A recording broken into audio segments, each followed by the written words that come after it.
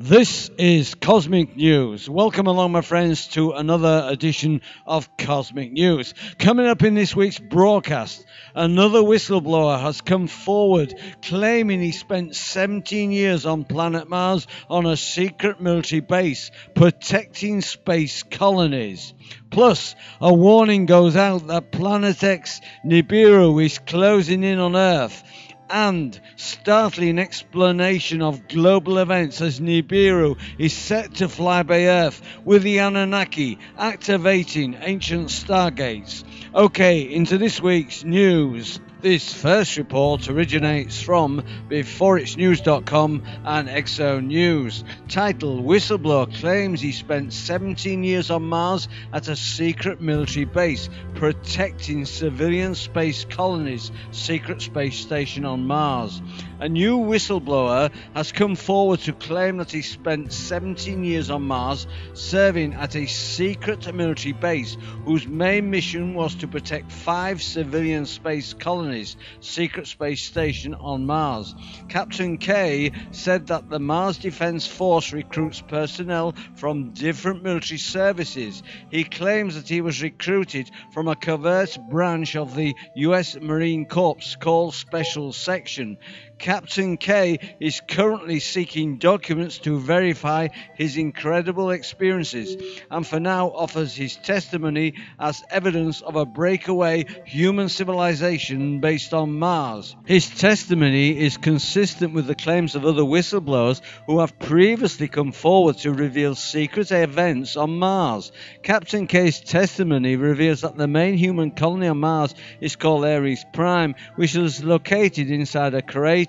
Ares Prime serves as the headquarters for the Mars Colony Corporation. According to Captain K, the air is breathable on the surface of Mars and the temperature could be warm at times. He claims that there are 2 indigenous species on Mars, both of which are highly intelligent. One of these was a reptilian species that were very aggressive in defending its territory. The other was an insectoid species that was equally capable of protecting its territory. He said that indigenous Martians are not particularly interested in expanding their territory, only maintaining it. Captain K said that as long as the Mars Defense Force and Mars Colony Corporation did not encroach on the territory of the indigenous Martians, there would be stable relations. After serving 17 years of a 20-year tour of duty, events changed dramatically when virtually all combat personnel from the Mars Defense Force were asked to retrieve an extraterrestrial artifact from a cave sacred to the indigenous reptilians.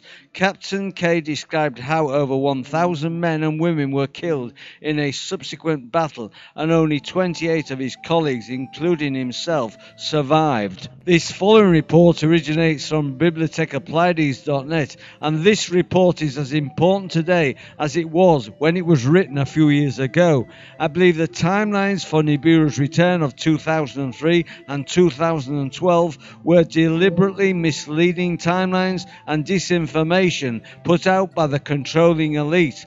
But be warned, we are approaching the real timeline for this coming event. Titled, Is There a Disturbing Hidden Agenda in Global Events? By Len Caston from Atlantis Rising, number 41. An Australian researcher offers a startling explanation for world events. Imagine this scenario. The US government obtains intelligence that hidden somewhere in central Iraq is an actual Stargate placed there by the Anunnaki gods of ancient Sumeria. This is a device that employs time travel technology and permits individuals and equipment to pass into another dimension outside of the space-time continuum. Once there, it is possible to travel across the galaxy or into another galaxy instantaneously and then pop back into space-time on another planet. Consider further that the government also learned that Nibiru, the 12th planet, is due to make its return passage through our solar system on its 3,600-year orbit. In this scenario, when Nibiru is closest to Earth, the Anunnaki, the ancient huge humanoid gods of Sumeria who built the Stargate, would, it seems likely, take the opportunity to travel to Earth through that same Stargate and will set up their encampment in Iraq by default. This will have the effect of propping up the current regime. US government leaders know that such an eventuality must be prevented at all costs, so they decide that with the help of extraterrestrial allies, they must invade Iraq and close the Stargate. The Russians, Germans and French, however, having been intimately involved in Iraq's archaeology, know what they're up to and prefer that the Stargate remains open, thus preventing American domination of the world. With time running out, President Bush invades Iraq. American scientists raid the museum and close the Stargate, thus frustrating the grandiose ambition of self-styled reincarnation of Nebuchadnezzar, Saddam Hussein, and making the world safe for the New World Order. Is this the sequel to the movie Stargate? Is it a new episode of the TV series? Is it a new Star Trek movie? No, it is none of these. According to Dr. Michael Salla, it is probably exactly what actually happened. Such a fantastic theory would not be expected from someone whose entire career has been spent in academia, pursuing rather conventional political and diplomatic studies. Dr. Salla, an Australian national, obtained his MA in philosophy from the University of Melbourne and then his doctorate in government from the University of Queensland in 1993. After spending 2 years as an associate at the Centre for Middle Eastern and Central Asia Studies in Australia, he joined the faculty of the Department of Political Science at Australian National University in Canberra as a lecturer. In 1996, he came to the US and gained an academic appointment at the School of International Service at American University in Washington, D.C., where he remained until 2001. He is currently researching methods of transformational peace as a researcher in residence in the Center for Global Peace at American University. The missing factor, Dr. Salas's Iraq Stargate theory, is expounded in a paper written for publication. Several other research papers by him exhibiting what seems to be first-rate scholarship and elaborating on his intriguing views about world events can also be found here.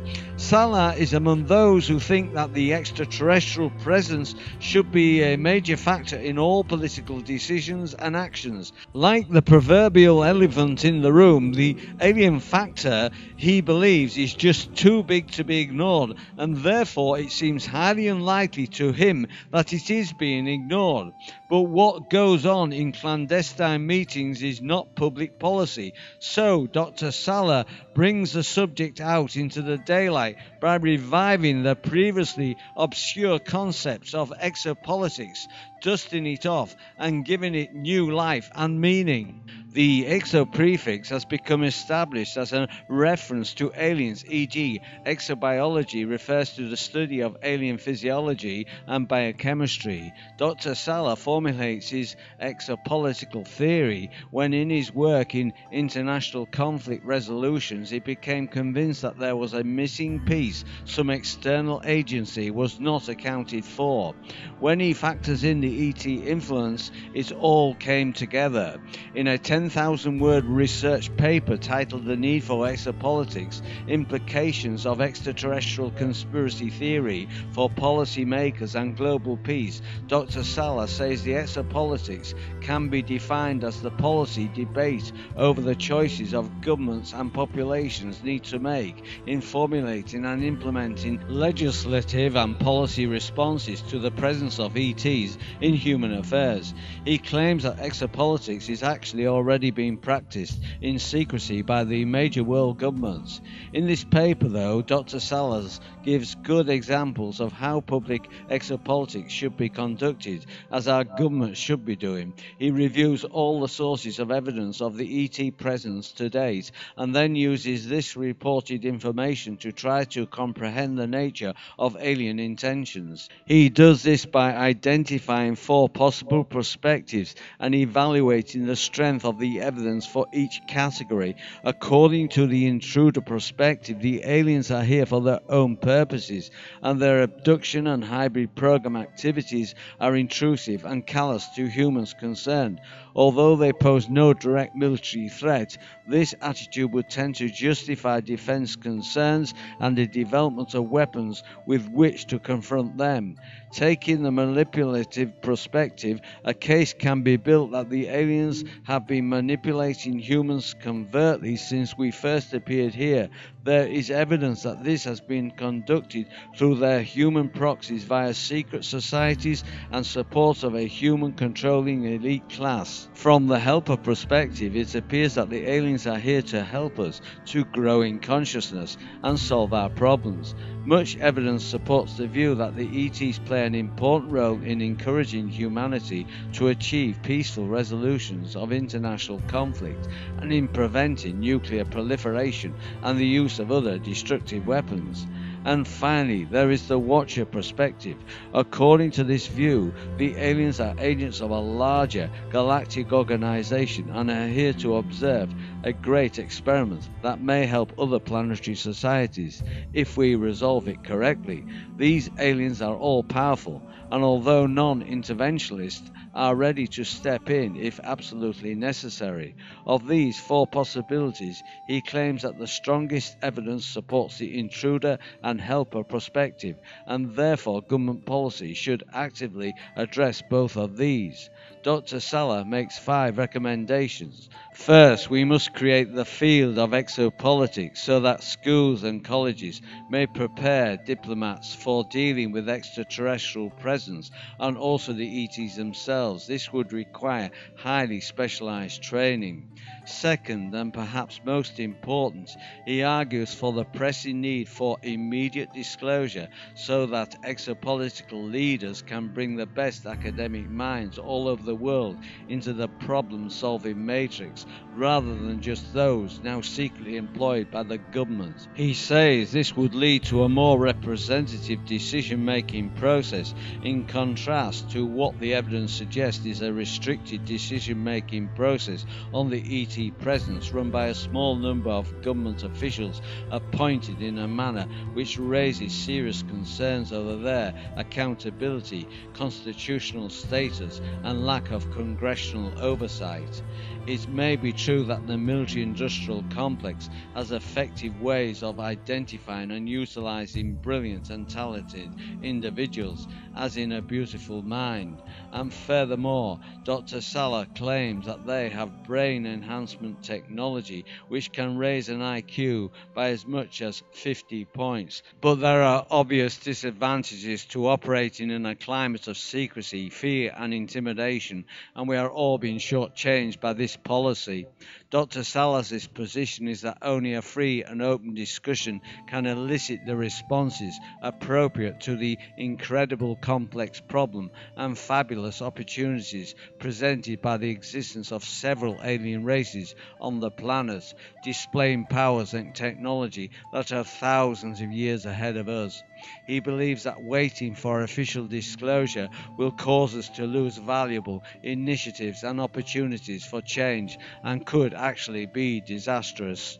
Third, the government must reveal exactly what weaponry and defense measures they have developed for dealing with the alien menace. The military should not be permitted to expand considerable national resources in this effort without congressional and public oversight. Fourth, the government should reveal whatever new technologies they have developed by reverse engineering alien craft and the discovery of new energy sources based on extraterrestrial information. It is strongly suspected that we already have anti-gravity spaceships capable of interstellar flight. time and or interdimensional travel capabilities, free energy devices that would free us from fossil fuel dependency, and other advances that could eradicate sickness and poverty all over the globe. Clearly, it is presumptuous and immoral for a small group of individuals to keep these things under wraps while there is so much misery on the planet. And finally, there must be a concerted effort to develop effective congressional and public oversight of these clandestine activities. As Salas sees it, most observers around the world were upset when the US, as some see it, created its own case for the invasion of Iraq and went ahead without obtaining what they believe was an adequate world consensus, moreover with active opposition from some of our traditional allies. Citing evidence for hidden weapons of mass destruction as a casus belli and rejecting the failure of UN inspectors to have found such weapons, the US-led coalition quickly overran the Iraqi defences.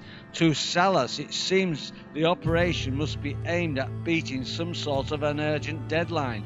If this was all about oil, why the urgency? Dr. Salah is convinced that the pressing need to invade Iraq was based on clandestine exopolitical analysis and decision. He believes that the US, Russia, Germany and France have been aware that the Anunnaki left behind some very high-tech apparatus and possibly weaponry when they abandoned the Earth around 1700 BC, and that Saddam Hussein had been getting assistance from Russia, German and French archaeological teams for years in an attempt to unravel and perhaps reverse engineer this apparatus, which Salah claims is probably far in advance of any technology we may have obtained from the Greys from Zeta Reticula, who he believes to be our friends. If a European-Iraqi alliance were able to back-engineer this technology and or strike up an alliance with the Anunnaki when they return, Salah thinks then whatever military advantage the US has had with its technology, even including anti-gravity craft, would probably disappear and we would quickly become a second-rate power. Basically, Salah is claiming that all political decisions are now exopolitical decisions, which must be hidden from the public to prevent the possibility of overthrowing the secret ruling elite. Salah believes that a covert, intense struggle is being played out behind the scenes against the backdrop of the ET presence. Earthly political powers are maneuvering for alliances with superior ET races to gain world domination. The Stargates as Uruk. Salah's opinion that the technology buried beneath the desert sands of Iraq is an actual Stargate has been heavily influenced by the writings of William Henry. Zecharia Sitchin never entertained the notion that the Anunnaki could have set foot on Earth through an interdimensional portal, although he came very close to that idea in Stairway to Heaven. A primitive version of that concept has been floating around the sci-fi world since the advent of Star Trek in the 60s. Captain Kirk and friends could be beamed down to any planet by dematerialization and rematerialization process. Sitchin believes that the Sumerian tablets showed the existence of space ports at various places in the Middle East, from where the Anunnaki travel back and forth to Nibiru in rocket ships. He wrote that some of the tablets indicated the probable utilization of orbiting crafts as well. But William Henry, with whom Atlantis Rising readers are very familiar, in his recent research paper titled Saddam Hussein, The Stairway to Heaven and the Return of Planet X, makes a compelling case for the existence of such a Stargate in Iraq. This paper in turn uses material extracts from his book Ark of the Christos, the mythology, symbolism and prophecy of the return of Planet X and the Age of Terror. William Henry's essay is of course speculative. He nevertheless takes on an authoritative tone and makes copious references to ancient mythological texts as well as Zecharia Sitchin's works. The following statement summarizes his argument and is probably one that Dr. Salas was influenced by. The return of this planet centers on the recovery of a technology once housed at Solomon's temple that is used to open a gateway linking Earth with far-off regions of space. Recent military and political activity suggests that the world powers are jockeying for position as if the return of Planet X is imminent. The stakes are high. This planet is at the center of a biblical prophecy known as the Day of the Lord.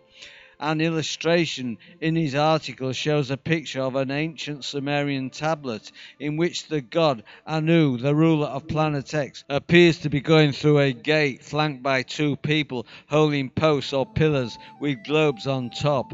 Henry calls these poles splendid shining posts and claims that they represent the Stargates in a simplified form.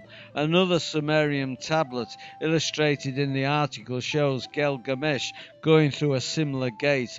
Gilgamesh was the hero of the ancient Sumerian epic poem, the Song of Gilgamesh, written about 2900 BC. He was the king of Uruk, a city in southern Mesopotamia. He sought immortality by searching for the stairway to heaven and the abode of the gods. Ultimately, he ascended a ladder and went through a gate and entered a new world where he met long dead Upper-Napishtim, Noah, and questioned him about the gods. Dr. Salas believes the Stargate will be found at Uruk, where German archaeologists have been digging for many years at the invitation of Saddam Hussein and have unearthed an ancient city. He thinks that the Stargate may have already been unearthed, but cannot be used because it probably takes about 5 years of consciousness expansion training before someone can walk through the gate. To view the full transcript, go to my website endtimes23.com, where I've posted a link. You can find the live link to my website near the end of this video. And finally, June the 8th, 2014, a warning has been issued by Marshall Masters of Yowsa.com that Nibiru is nearing, as monitoring of the Nibiru system from surveillance cameras in Costa Rica since 2010 give complete proof Nibiru is increasing in size as it closes in on Earth. To view Marshall Masters' warning video titled Planet X 101 Proof of Nibiru, go to my website endtimes23.com, where I've posted the link. You can find a live link to my website near the end of this video. Okay, my friends, you're all invited to join this channel by subscribing to End Times 23, which is a totally free subscription service. You're also invited to add me as a friend on Facebook and follow me on Twitter. If you'd like to drop me a line on my blog, by all means do so, or if you'd like to join one of my circles in Google+, the links are under this video. All this week's news links can be found on my website, endtimes23.com. There's a live link near the end of this video. Well, that's your lot for this week, my friends. I do hope you've enjoyed the show. I'll be back with you in a week's time with another edition of Informer News. So until then, this is your Informer signing off, friends. I'll see you on the flip side.